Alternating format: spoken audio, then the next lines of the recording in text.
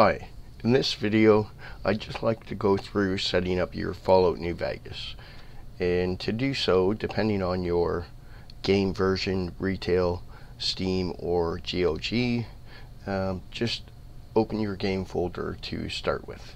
If you use Steam, all you have to do is go to the Steam library, right click, Properties, Local Files, and Browse Local Files. And once you've done that, then we'll go to the mod. In order to set up the game, you want to do a search in Google for FalloutNV Multicore threading. Once you do that, the Nexus mod should come up. I'll also make a link in the bottom of the video.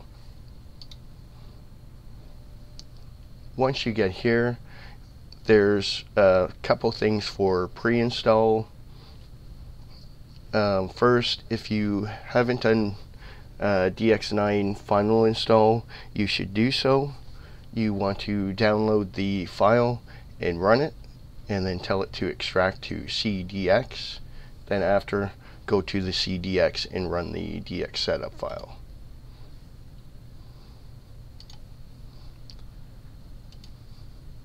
Once you've extracted it to C:/DX, then the files will be placed, and you just have to open up your C drive, go to that folder right there, and run the DX setup file as I said. That will install the DX9 final release. If you've already installed DX9, then you just want to run the DX web setup. This will check your files, update anything, and tell you if your files are actually up to date. Once you've downloaded it, just run it, and you just have to accept. Uncheck that unless you want Bing, and you'll either get a progress indicator or a message saying that you're up to date. Now, if you're a Windows 10 user and you had an upgrade recently and your game stopped working, then you should check to see if there's a new drivers out. If not, then I would roll back the drivers temporarily. Usually they'll address the issue in a new driver, and sometimes you may have to wait.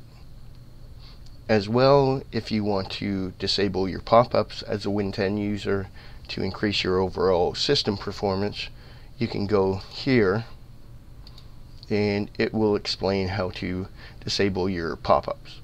You can either disable them all or disable them individually.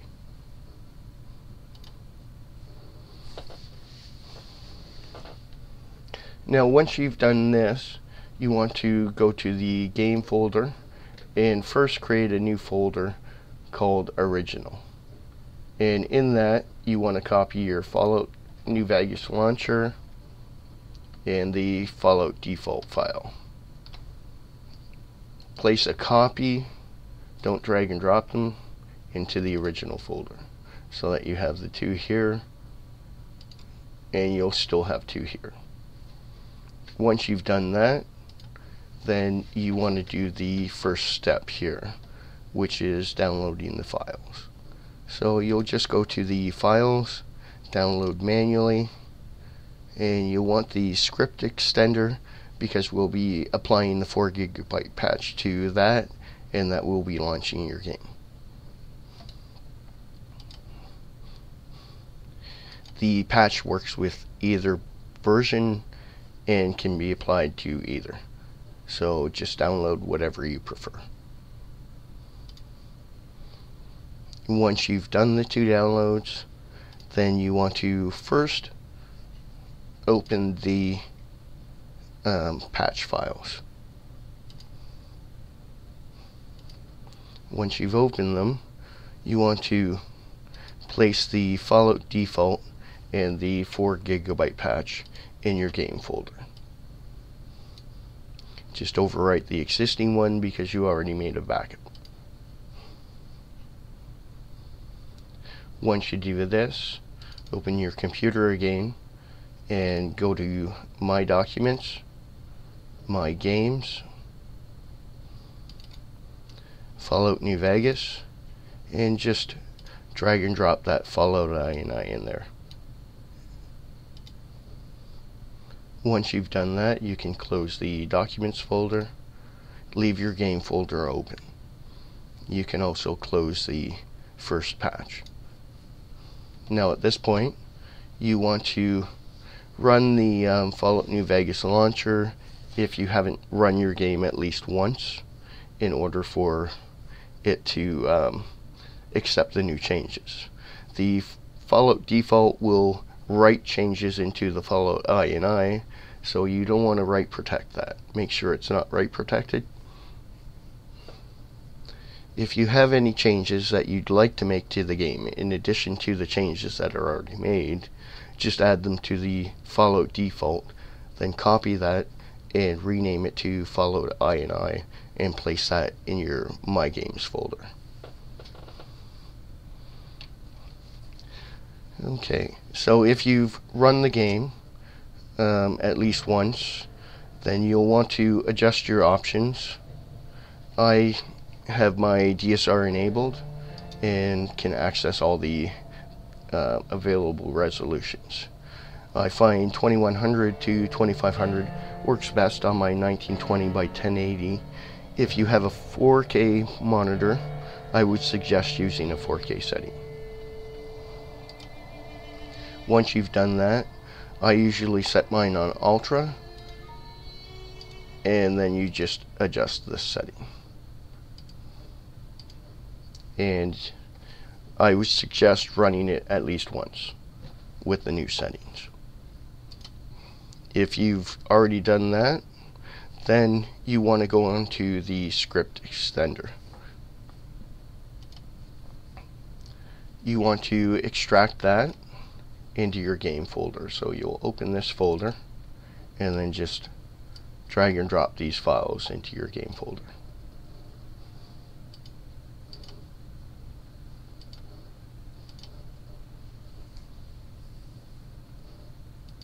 Now once you've done that, you've already made a copy of the Fallout launcher, so you can actually just copy the name from the original, because you're going to want to use that name with the script extender. So just copy that, then go back, and you want to take this one and delete it. Then you want to go to your NVS loader and you want to rename that to Fallout Launcher. Now that that's complete, your game will launch normally from your Steam library, and it will allow you to keep track of time and such.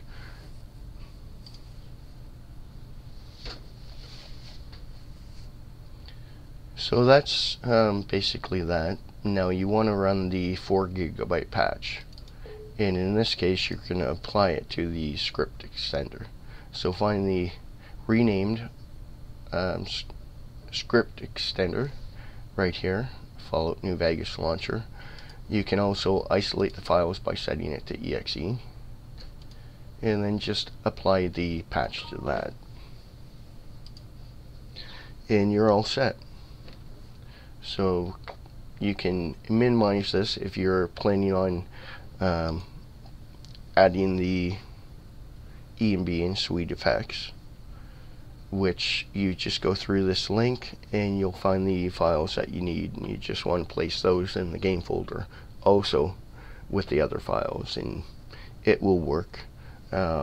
If you get a crash after placing the ENB, I would suggest going into the Alt D3D9 folder that comes with it and alternating through one of the 4 there, just by copying it and pasting a copy over top of the existing one in the game folder, and that normally will sort out the issue.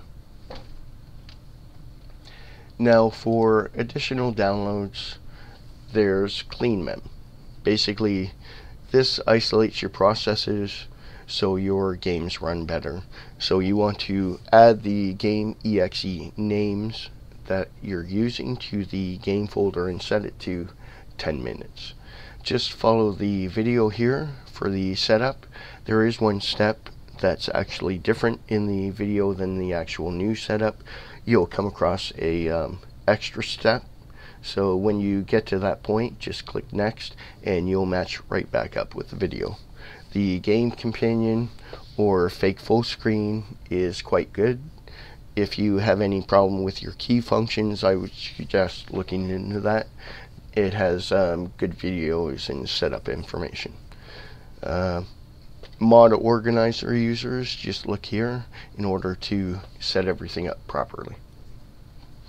One last note, if you haven't set up DSR or VSR before, depending on whether you have NVIDIA or ATI, I would suggest checking here and make sure to check off all of the resolution boxes so that you have all the high definition resolutions available to you. You want to also set your DSR smoothing at 100% if you're using an NVIDIA. As well, if you prefer the cropped version or the default version of the Pip-Boy rather than the one that fits within the game screen, you can make an alteration to the Fallout default INI and Fallout INI by changing this line from 52 to its default of 487. Lastly, if you have any problems starting the game and it's not the ENB, I would first try a restart. Just shut down and restart your computer. Normally you don't have to, but just in case. One additional note for NVIDIA users: if you don't record your games or share your gameplay and you want to get rid of the NVIDIA pop-up in the mic that shows up in the lower corner, you just want to open your GeForce Experience, go to your settings up in the right corner there, and turn off your in-game overlay.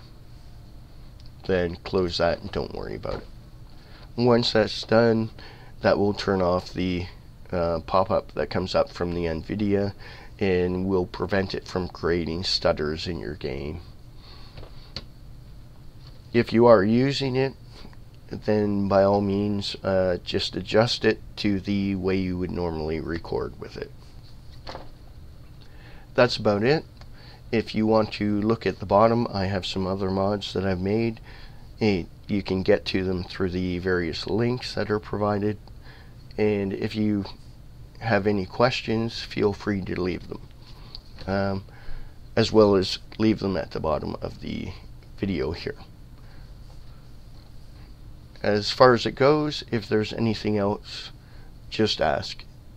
And I hope this helped set up your Fallout New Vegas. Thanks a lot, and I'll talk to you again.